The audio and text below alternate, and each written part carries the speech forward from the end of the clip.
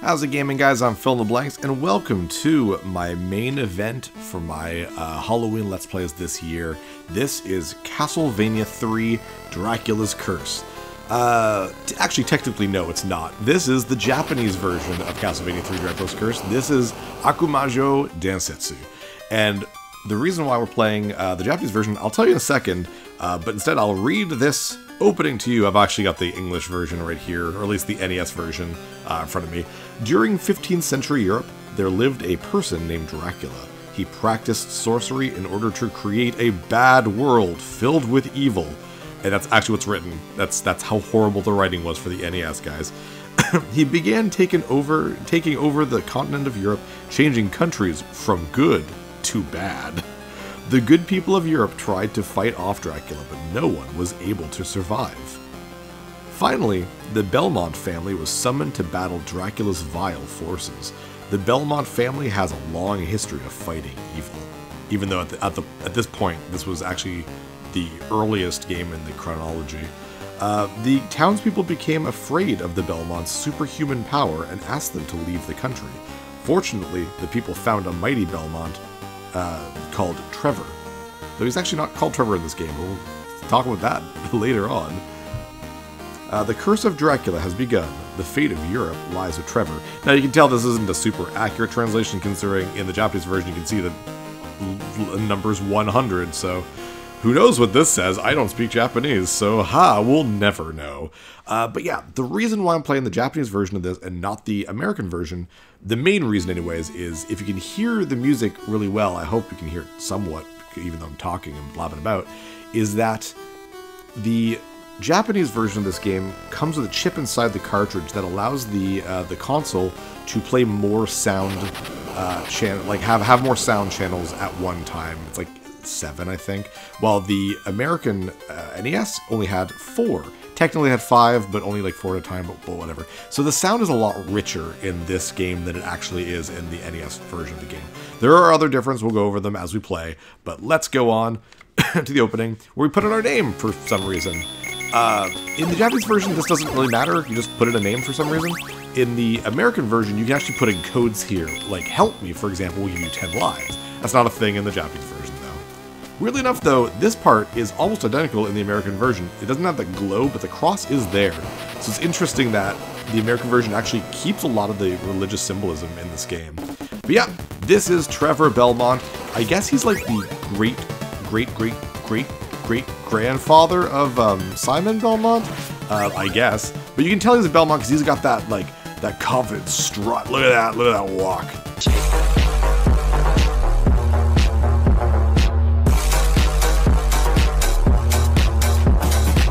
Is that still a meme with with kids nowadays? I don't even know. I just discovered the meme recently, and I thought it was really funny. I was like, this is a good place to put it in. Why not? But yeah, so the other reason why I'm playing the Japanese version of this game is the Japanese version's easier. It's a little bit more layered than that, but basically in the American version, the damage you take from enemies completely depends on the chapter that you're on. Every single thing in the chapter will take the same amount of damage to you. So in, like, I think you take 2 hits, or 2, like, little bars of life for every hit in chapter 1, and, like, chapter 3 would go up by a bar, or something like that. In the Japanese version, every single enemy and every single, like, attack and weapon and that kind of thing takes a specific amount of damage, regardless of the chapter you're on. So the Japanese version technically starts off a little more difficult because things are taking a little bit more than just 2 off of you, but I want the holy water.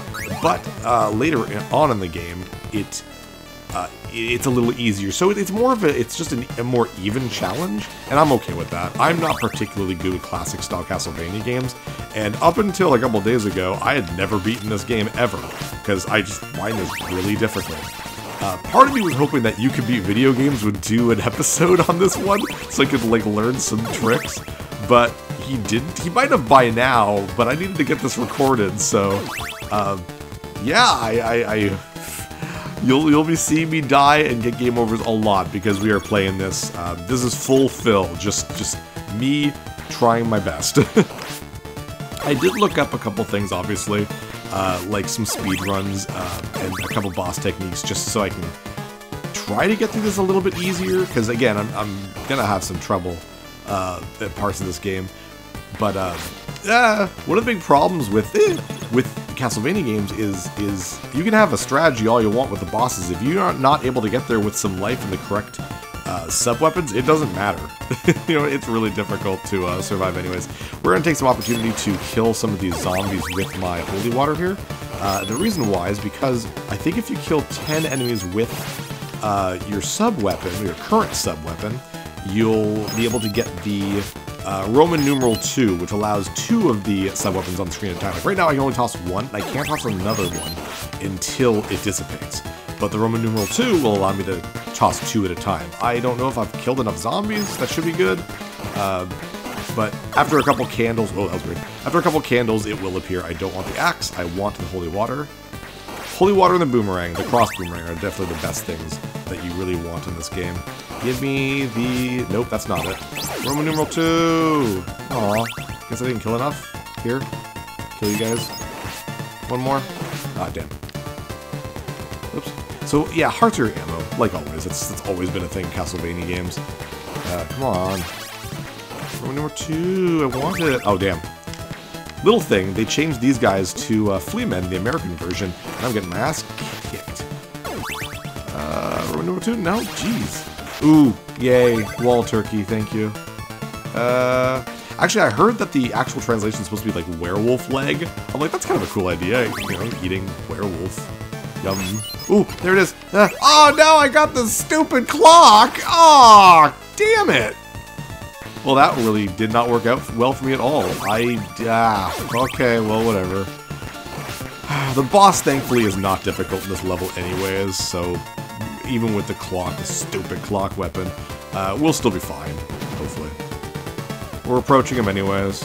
He's, like I said, fairly easy. And besides, we're gonna die anyways at some point, and when you die, you lose your sub-weapon, so it doesn't really matter. Just keep an eye open for either the cross or the, I'd rather have the dagger.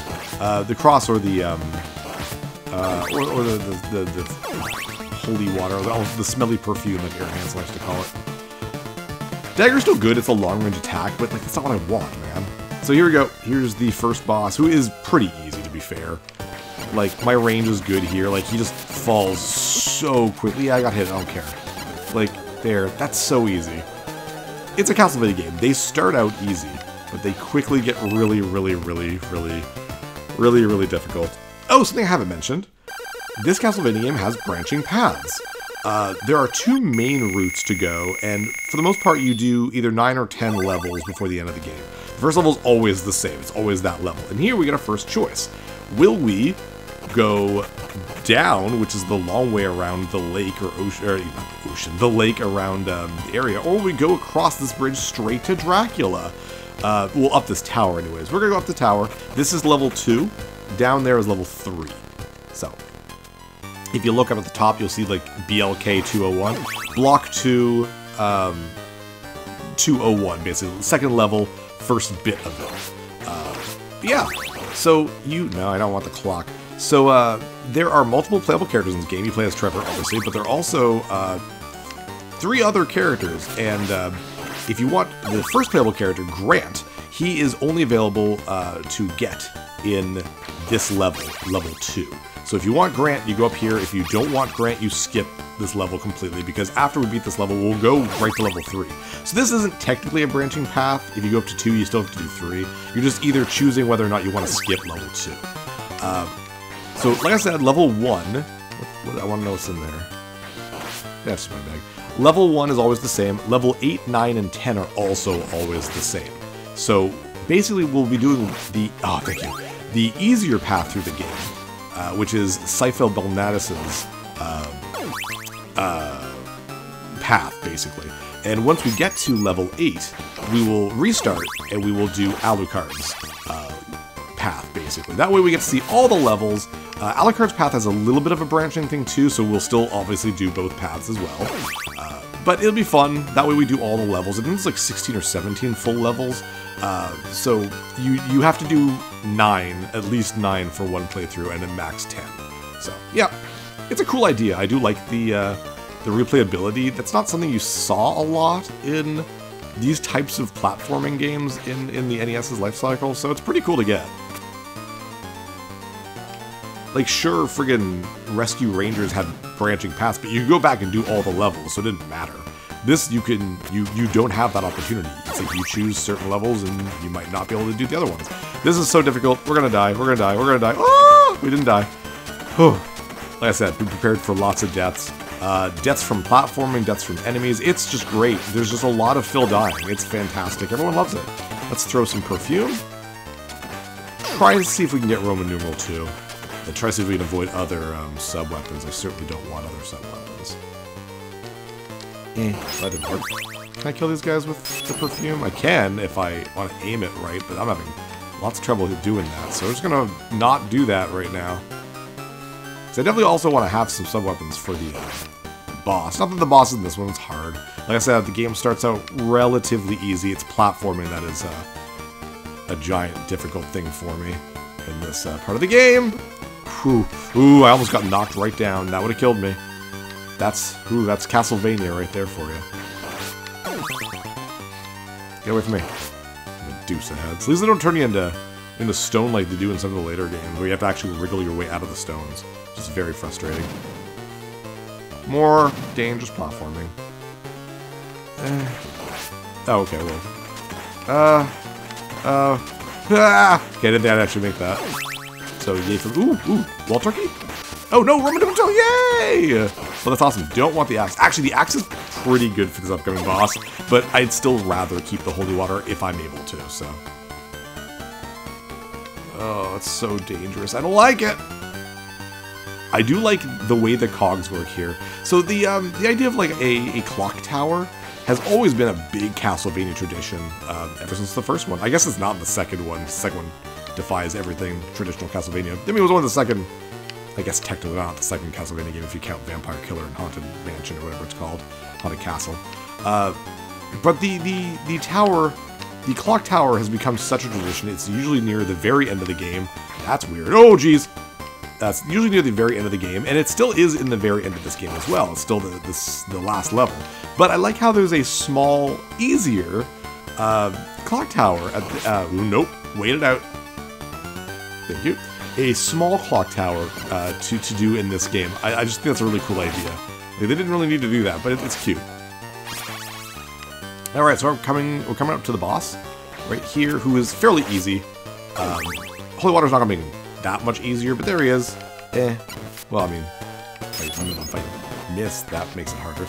So it depends on what he does. He just kind of falls and then just kind of goes back up. Like, all he does.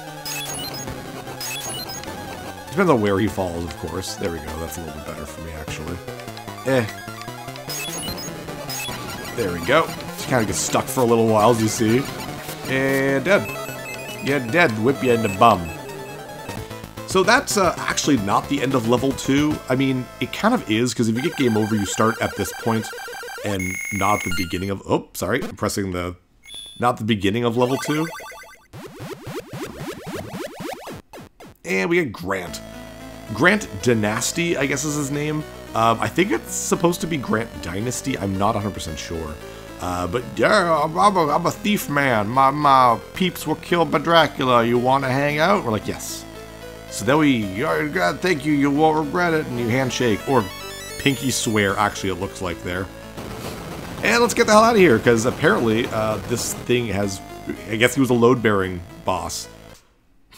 Yeah, the bridge there gets destroyed, so hey, you thought you could beat Castlevania early? No, you can't. Let's leave this, what was it called? The Tower of Untimely Death, I think. But now we go back down. It's still technically level 2, but I do like that. What's fun, though, press select, and now I am Grant. Now, the big difference with Grant in the American version and the Japanese version, in America, he's just got this little shiv, little stabby.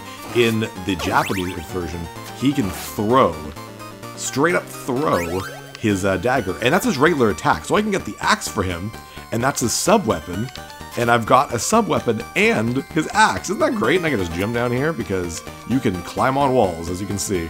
He's a pretty nifty character. The big problem with him, though, is that He sometimes jumps too high, which can be very scary depending on what you're trying to do, because he can get stuck in places, and he can climb, and he can change direction in mid-air, and he's super fast, and his jump is very high, but he takes one more thing of damage than Trevor does. So that's a little dangerous, but that's okay.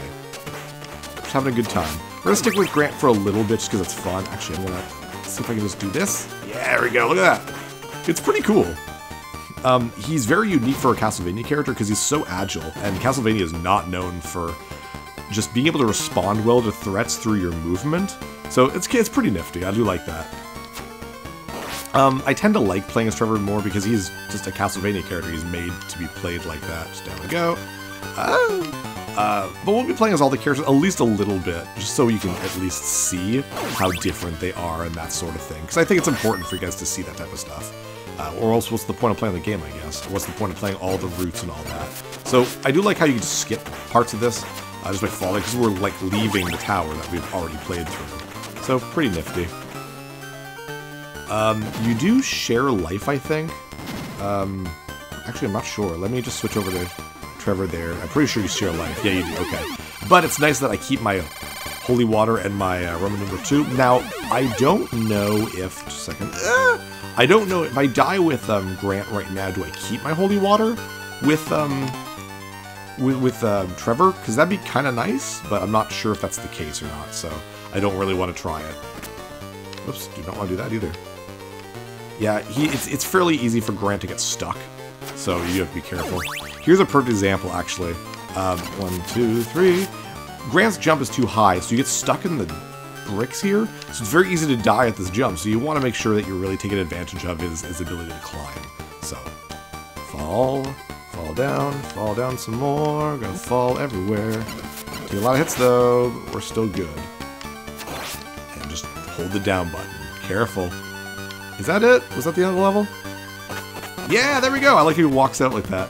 Very cool. So, like I said, even though you went through level 2 and said, I don't want to do level 3, I don't want to go into the forest, you still do have to go into the forest. So, yeah. Full life. Hooray. We've got a little bit of time, so we'll keep going. Well, I guess we're going the long way. Load-bearing boss took down the bridge. Technically, you actually skipped a small part of the section. You'll notice we're at block 3.1, or 301, or whatever you want to call it. I'll switch over to Trevor. If you go straight to the woods, you actually do 3-0. Oh man, this is not a good weapon at all for this part. That's okay. I like the boomerang. Oh, there we go. I'm okay with starting over with no Roman numeral if I can get the cross boomerang, because it's such a good weapon to have. So gotta be careful though, these owls are dangerous. Damn. Ah, missing. Oh, I do not want that. Get away from me. So you gotta whip from afar, you don't want to lose your really nice things. Okay, there we go. We'll do up to the little area where you choose, because you get another choice up here, I think. So we'll do that. And, no, get away from me, no! Damn you. Oh, you went off screen, but you're still alive? That's not like a Nintendo game at all. Damn, this is, I'm doing really bad here. Do I have the axe with you, Grant? Good, good. Let's kill a red skeleton from the stairs. Ah! Like that? No! Okay, well, I mean, whatever. It still worked. The red skeletons actually do not die. You can kill them with Sypha, but they won't die normally, so you gotta get out of there. Careful here. Oof. Do not want to get hit. Oof. Anything over here? Oh, nothing really. Oh, you're probably back now, aren't you? Oh, no, you're not. That's nice. Probably another one. Ooh, okay. There we go. Get some easy kills here. They're right in the way. Might as well, right? Oh, nice. Yeah! Yeah! Well, I want that Roman numeral 2, man. The boss is so easy. Well, not easy, but it makes them easier. Oh, we really have to go down here. I wouldn't mind some, Oop, okay. I guess it's going by itself. Is this where to choose? Yes, it is. Okay, well, we'll make our choice next time. I'm Phil Blanks. I'll see you guys next level. Hey, thanks for watching. If you liked this episode, click that subscribe button and hit the bell icon to know when the next episode is up. If you want to support my channel, share some videos with some friends and consider supporting me on Patreon.